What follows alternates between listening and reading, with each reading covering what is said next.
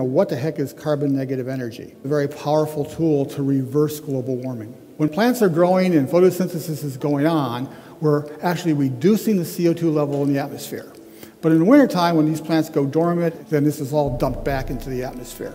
Now, the one on the left is the standard fossil fuel cycle. Carbon goes into the atmosphere. Solar, wind, hydro are carbon neutral. Well, that's nice, but they can't do anything about all the carbon we dump in the atmosphere. It just reduces the rate of increase of global warming.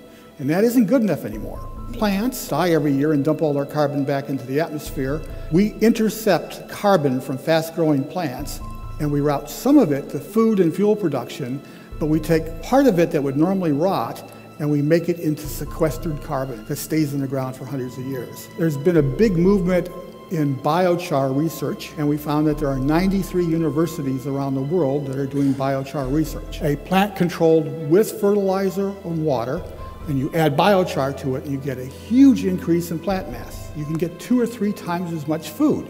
We take agricultural waste, make fuel, make soil enhancer, grow more crops, which makes more food and more fuel, more farmland, and actively takes carbon out of the atmosphere permanently. It would take about 1% of the world's land to power all the world's cars on carbon negative fuel. And then we go to 3% ultimately to roll back atmospheric CO2 by about 100 ppm in 40 years to bring us back to 350, 400 ppm, depending on how aggressive we are in the program. So one forecast is if ExxonMobil burned their reserves, we would toast the planet, if you don't have some way of offsetting the carbon. So this is the solution to that. And otherwise, we're kind of doomed. We need that carbon in the ground, not in the atmosphere. In order to support 8 or 9 billion people on a long-term basis, we could actually make use of the carbon. It's just in the wrong place.